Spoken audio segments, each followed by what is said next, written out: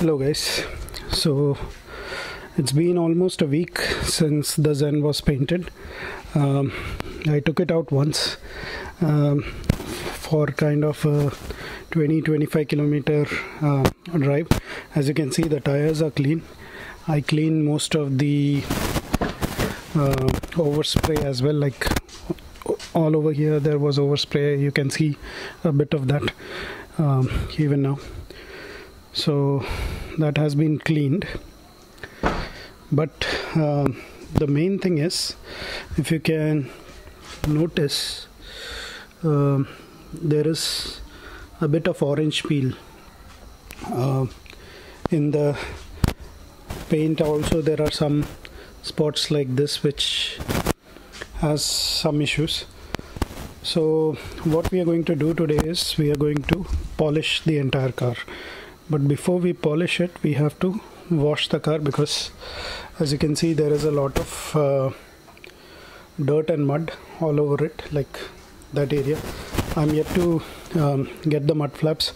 They are not available. There is one available on Amazon, but you know, the reviews are not that great, so I didn't order that.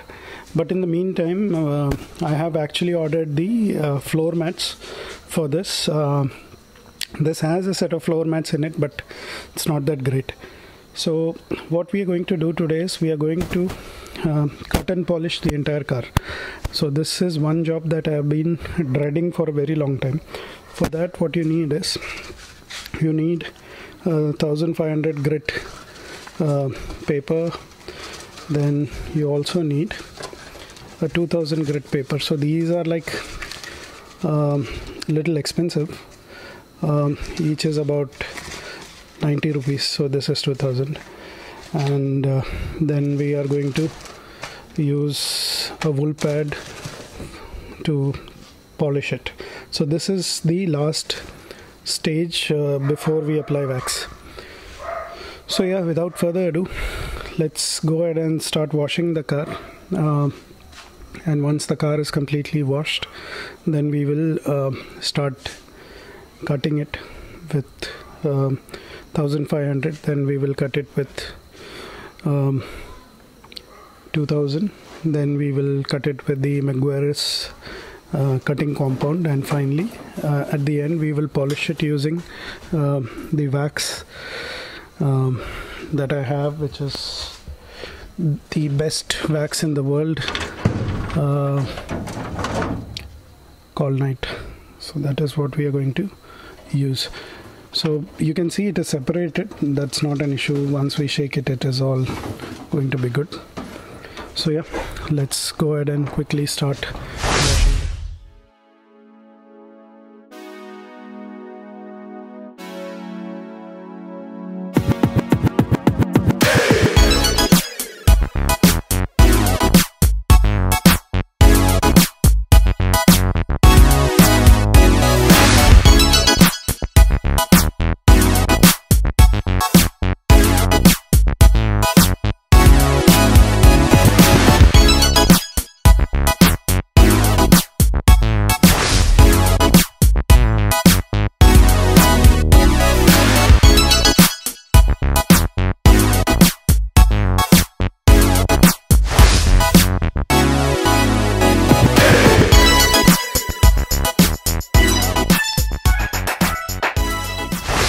So as you can see, this is the kind of finish that we are after.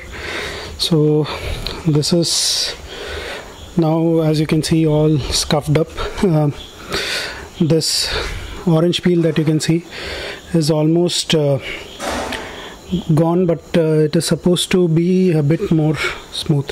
So this kind of gives us a reference as to how it should look. If you can see this area, this is how the entire bonnet should look. I don't have much problems here, but there on that side there is still some orange peel. So I'll go once over again on this side with 1500. Then we will use the 2000. Okay. So what might look like a few minutes to you guys actually took me a few hours. So the entire car has been sanded with 1500. So this is the kind of finish you should aim at. Like basically it should look like the entire paint job is hazy. So as you can see here, there is some orange peel left, but that is not that deep. I can actually take another pass at it, but from the touch it is not that bad. So I think when I buff it will come out nice. So a typical example would be this fender. As you can see, there is absolutely zero shine. So that is what you should be after. Like, you know, it should be all as if it is foggy and hazed up. So that is how it should look. So all these scratches will go. Next I'm going to use 2000 grit, and once that is done, there will be a bit of shine that will come. That shine will further get enhanced once we start polishing it, and once we start applying the wax. So remember this image in your head, because this is the last time the car is going to look like this. Okay, see you in a few minutes. So I have sanded the entire car with 2000 grit.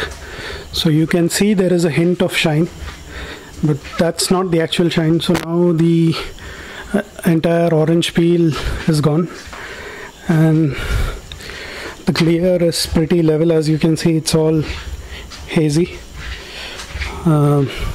So once I start polishing it, the shine will come out, so you guys can see the pearl effect pretty nicely. One thing that I hate the most is the super glue warriors who think that anything can be fixed using super glue. If you can see in this area, there is some super glue. So I can actually color sand it out. Like in this area also there is some. So probably I am going to do that, because I don't think this will look nice once I start polishing it. So I know most of you guys can't see it, but it is here, here and here. So this wiper actually was broken, so the guy decided to fix it using super glue. So there is a place and, you know, a situation where super glue can be used. So paint jobs are not cheap. So this is a wool pad that I got for the machine, and this is one stage where things can go seriously wrong.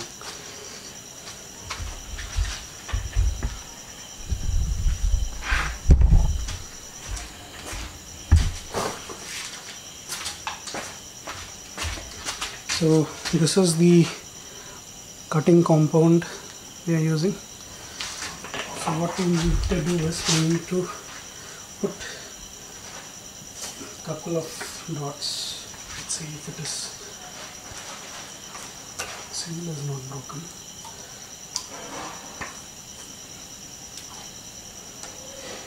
Okay, so you put a couple of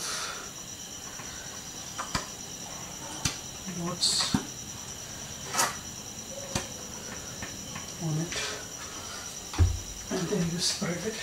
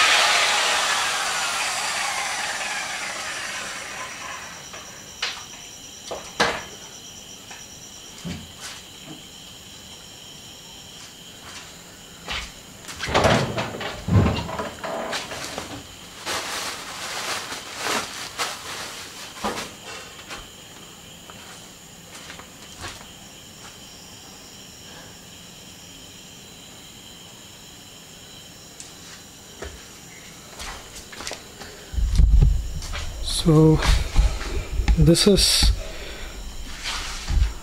just the polishing step. After that there will be a coat of wax that I'll apply, so you can see the quality of that against here.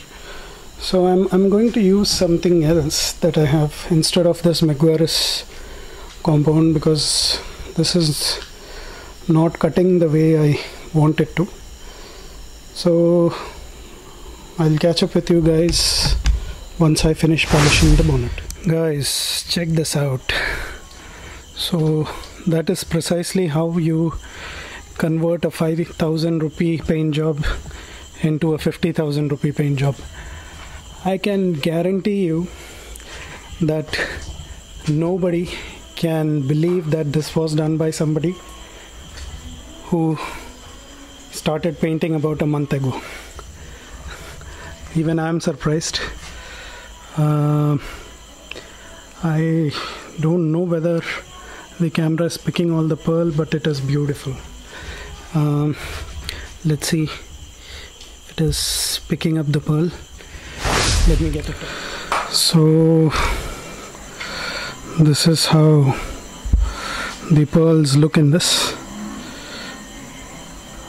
I don't know whether it's picking up. Yep, it is. So that's how awesome the paint job is. I have actually surprised myself this time rather pleasantly. So let me see if I can shoot a video tomorrow in the sun, so you will see all that pearl pop. So that is how you convert a 5,000 rupee paint into a 50,000 rupee paint. So all I need to do now is put the number plate on and it's ready to go. I am hoping that once my wife starts learning on this, then she might give me another opportunity to paint the whole thing. I hope you get the joke. But then there is one more thing that has happened recently which I wanted your opinion about. So I actually visited a junkyard to get some parts for this car, like the brackets which go under the mudguard, the A-pillar cladding, etc.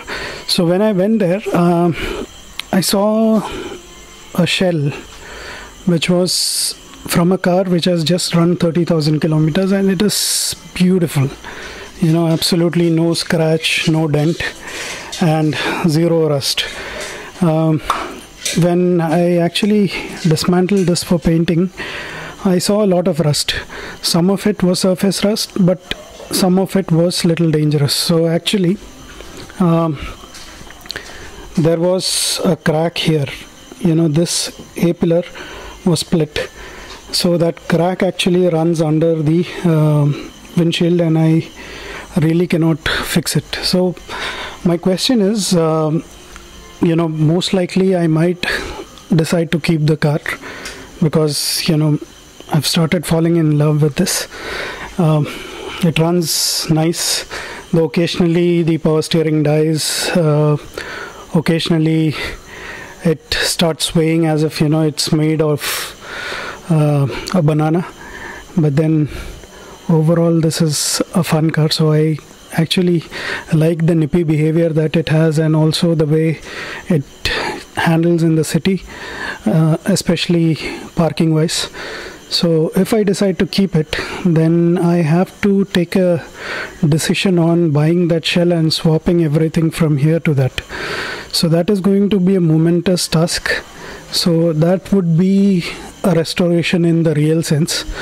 Right now what you see is cosmetic. So if I, let's say, decide to do that, then what I have to paint mainly is the roof, then both quarter panels, and then also some of the interior, because it is golden color.